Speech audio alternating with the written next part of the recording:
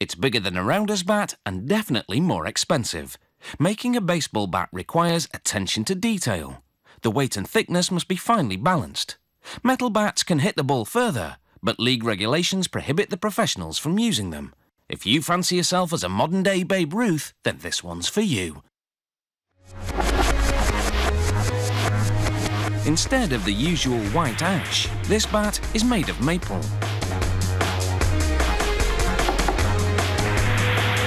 It's impossible to tell by just looking at it whether a chunk of maple has what it takes to make a good bat.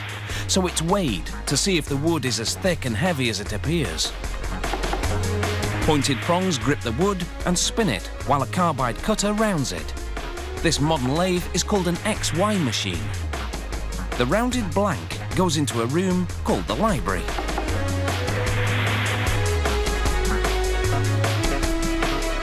When an order comes in, one of the blanks is selected to meet the required specifications. Its weight is checked one more time. The blank goes onto the XY machine. A computer guides the cutter as it moves on rails and carves into the blank.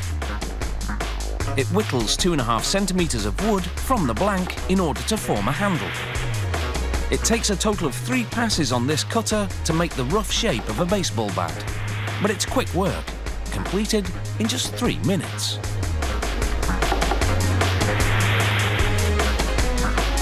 The new bat's weight is checked. A caliper is used to measure the end of a completed bat. Using a square-edged scraper, the knob is rounded as the bat spins on a more traditional lathe. With another caliper, the thickness of a finished bat is checked and compared to the one just carved. A turning tool called a skew chisel is used to narrow the shoulder of the bat. Measurements are checked as the cutting takes place.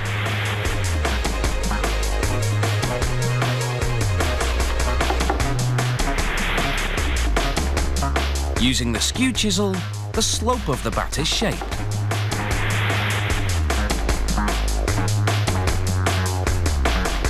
The handle of the bat is slimmed down a little more. The top of the knob is angled using the chisel. The rest is shaped with a square end chisel.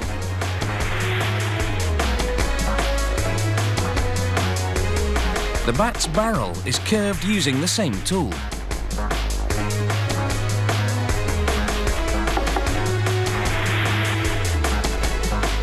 The shaping of the knob is then completed using the skew chisel. Because the tool is extremely sharp, the carving is precise. The bat is now within 14 grams of its final weight.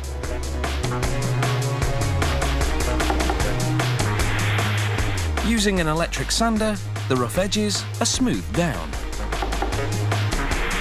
A finer grade paper helps to finish off the job. As it's sanded, the bat is measured, because this isn't just about getting the surface smooth. The bat has to be exactly the right size and weight for the player it's being made for. The bat's knob is placed in an end mill. A spinning carbide disc cuts around the holes made by the pointed grippers on the lathes, producing a gentle scoop.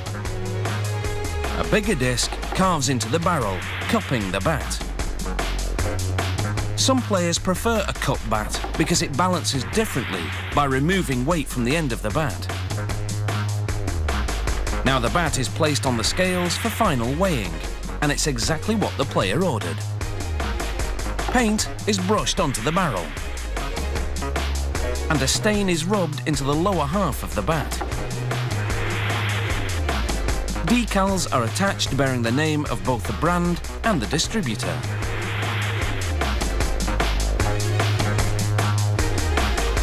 The model number is stamped in gold ink.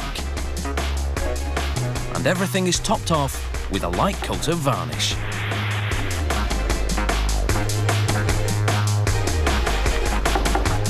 Now, this maple bat is ready for the big leagues, where it's sure to be a big hit.